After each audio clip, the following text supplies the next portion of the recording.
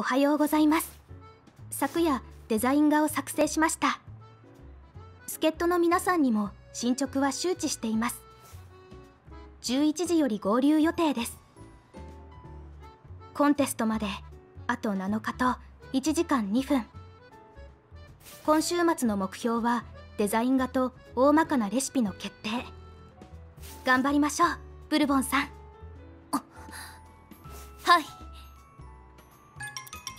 ココアスポンジを重ね3段ケーキを作成しました。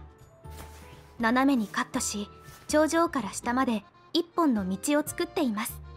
あとは抹茶のグラサージュとケーキでデコレーションを施し、仕上げにローリエの模様を描き込んでいければと。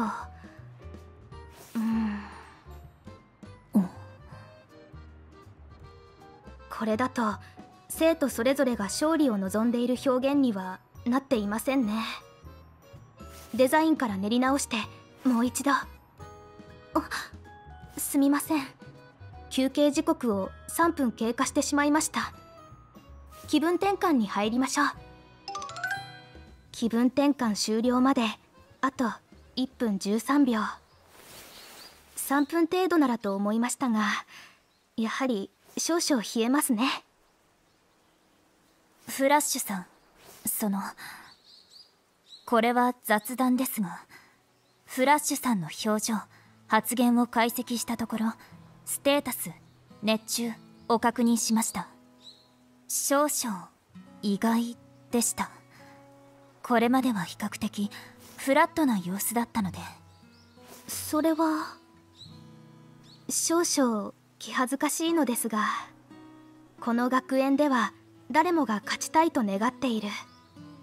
そのことに少しばかり心を打たれました。心を打たれたですか？当たり前のようで当たり前ではない現象です。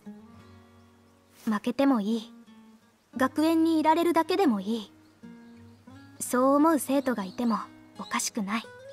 しかし思えばそういった子に出会ったことはありません。自ら努力しひたむきに勝利を追う子ばかりです。この学園は私の人生計画の一部。これに変化はありませんが、ここで得られるものの数は想定の数倍にも及びそうです。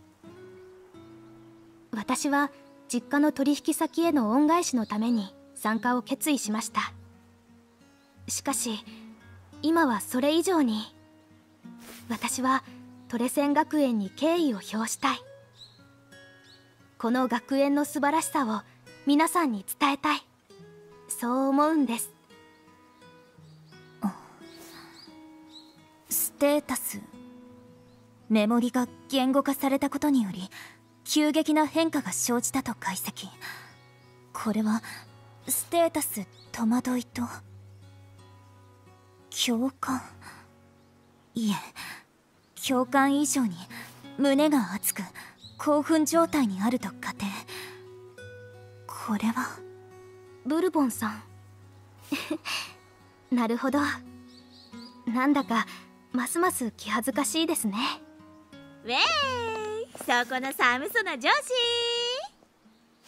お待たせしました。最強の差し入れを持って助っ人に参りましたよ。なるほど、みんなが共通して持っている勝ちたいという気持ちを表現したお菓子ですか？はい、多様に思えた皆さんもその先には同様のゴールがありました。日々の過ごし方も努力の仕方も異なりながら、それぞれの方法で同じゴールを目指していたんです。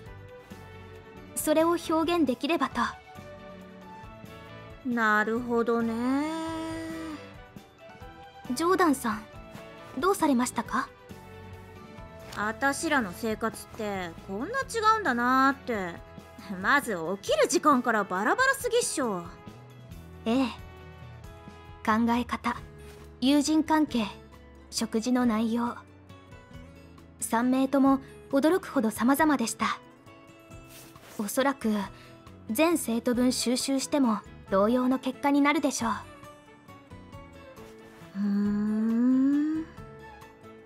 何か思うところが？いや、てか目からなんだっけ、カラコンずれたる的な。目から鱗ですか？あ、それフラワーちゃん、ちょっとさ、今日一緒にランチ行かね？ランチですか？